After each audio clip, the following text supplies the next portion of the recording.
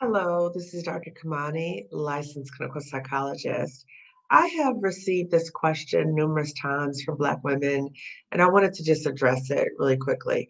So I've been asked, why didn't I sue my former employer? And they talked about, I could have filed a complaint with the EO and all the kind of stuff.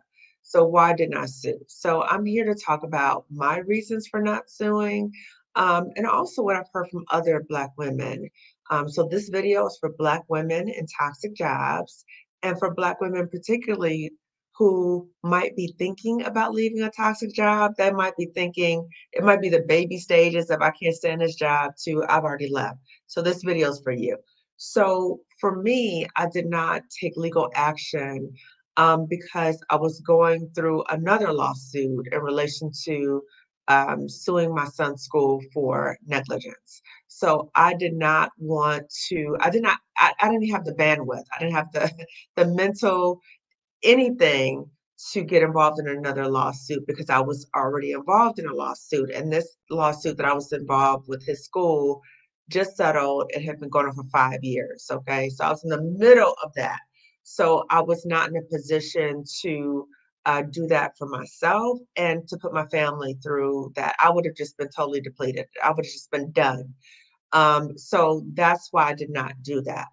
However, I do want to say that I would be open at this point to a class action suit or something like that, as long as I wasn't the only one carrying the load and going through a lawsuit, because going through a lawsuit is extremely stressful. It's extremely stressful. And I have encountered Black women who have taken legal action, and they have actually asked to be guests on my YouTube channel, and I look forward to them coming on.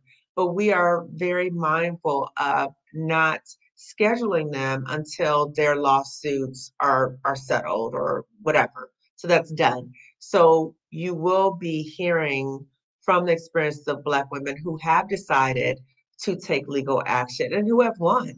Whatever they've done, they've won in terms of showing that the job was causing harm and that they were eligible for damages. So again, they're still wrapping that up, so they're not my guests currently, but they will be coming forward and telling their story in terms of not only what happened in the lawsuit, but what contributed to them filing a lawsuit and what was their process. Because I do want Black women to know about their options in relation to a toxic job. So you may decide, I just wanted to be done with this place. I don't want to have any more contact with this place.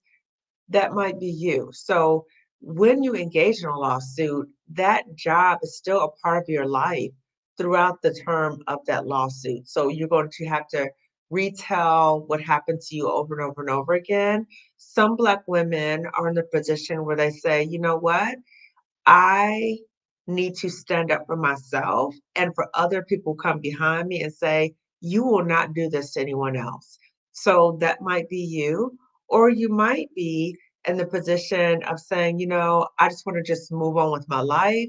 I don't want to deal with this job anymore and what they did to me or whatever. And you might believe in karma that what's going to come around they're going to get it. And they will get it, but you may not be aware of or be in the process of that happening. It just may just come back to, well, it is going to come back to them. But in relation to a lawsuit, is that you are still connected to this in terms of standing up to them and saying no more. There might be other ways that you seek to speak your truth, and it may not be in terms of taking legal action. So again, I'm not discouraging anybody from taking legal action. I commend anyone who takes legal action against a toxic employer. I'm just sharing with you about why I did not at that time take legal action. But again, I'm open to a class action suit if there's other Black women who want to, join with me about that. But I just wanted to just come on to talk about that because I get that question a lot. You should have filed a suit. Why didn't you file a suit? You could have done this. You could have done that. And yeah, I understand that. But I also understood in terms of what I had the capacity to do at that moment. And I encourage you to do that too. So if you are entertaining the thought of a lawsuit, anything like that, just really connect with yourself first to see if you have the mental wherewithal to even go through all that. And also with your family and your friends, check in with them to see, um, are you going to receive the support from them? Because it's going to take a lot out of you. So just make sure you have that community of support around you. So in closing, I will have Black women coming on talking about their decisions to sue, and again, I fully support them. I think that's amazing. I support any Black woman who chooses to do that. But I also respect any Black woman who says, I don't want to. I just want to make sure I'm okay and get my healing, in relation to leaving the toxic job. And I don't want any connection to that place. Okay. Or you might be like me, and I said, I don't want to do this at this point in terms of an individual lawsuit, might be open to a class action lawsuit. And I'm finding other ways to speak my truth and not be silenced and speak out against what has happened to me via YouTube, via other avenues in terms of sharing my story, because I didn't want myself to feel ashamed about what happened to me. Again, this happened to me. I'm not a victim, but it happened to me. But as a result of what happened to me, I refuse to be silenced about it. And so the more that I talk about it, the hope is that I am helping other Black women share their stories, share their testimonies, recognize that you have options, and to get out of that toxic job. So talking about getting out of toxic job, that has been very healing for me. And I will continue to do it because I have so many Black women reaching out to me, I would say every day, thanking me for, talking about what I talk about. And again, I will continue to do so because it helps with my healing. But I also know from what I'm getting in terms of the feedback from other Black women is that I'm helping them heal too. And that's why I will continue to do so. So your healing may involve taking legal action, it may not. But again, if you're thinking about taking legal action, please consult with an attorney. Check in with the attorney and see, do they feel like you have a case, and ask them all the questions you need to ask, but also make sure that you check in with yourself to feel so that you can check in to see, is this something I want to do? And am I ready to stick this out for the long haul? Because generally lawsuits take years. And do you have a community of support around you to support you?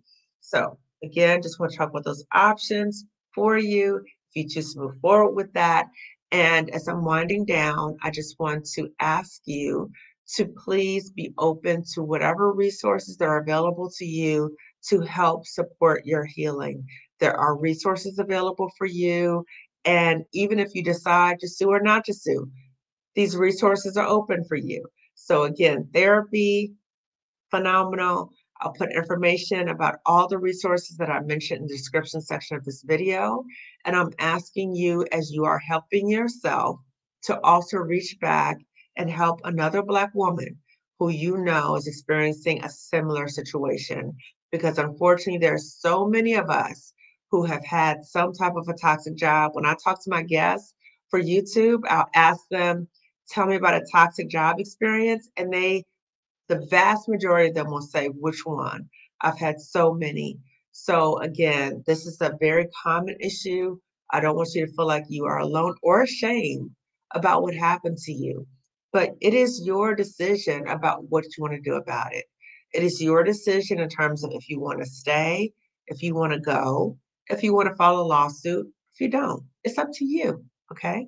So again, resources are available to you. So I talked about therapy, I've talked about coaching, particularly with a Black woman coach to help you figure out what your next steps are in terms of pivoting out of that job and doing much better once you leave. Because when I talk about healing, it's very hard to heal in that same environment that's beating you down. Generally, your healing really starts once you leave the toxic job. And then also the masterclass replay is an option for you. So the masterclass is already over. So it's the Save Yourself masterclass, which is in collaboration between me And as Emery Archer, Sir Emery Archer, if you don't already know, you should watch her. She's the anti-HR lady. And so we talk about how to get out of that toxic job and really take care of your well-being, your psychological well-being, and also how to empower yourself with HR and how to work to get your coins if you choose to leave the job. Okay, so all this information I just talked about will be in the description section.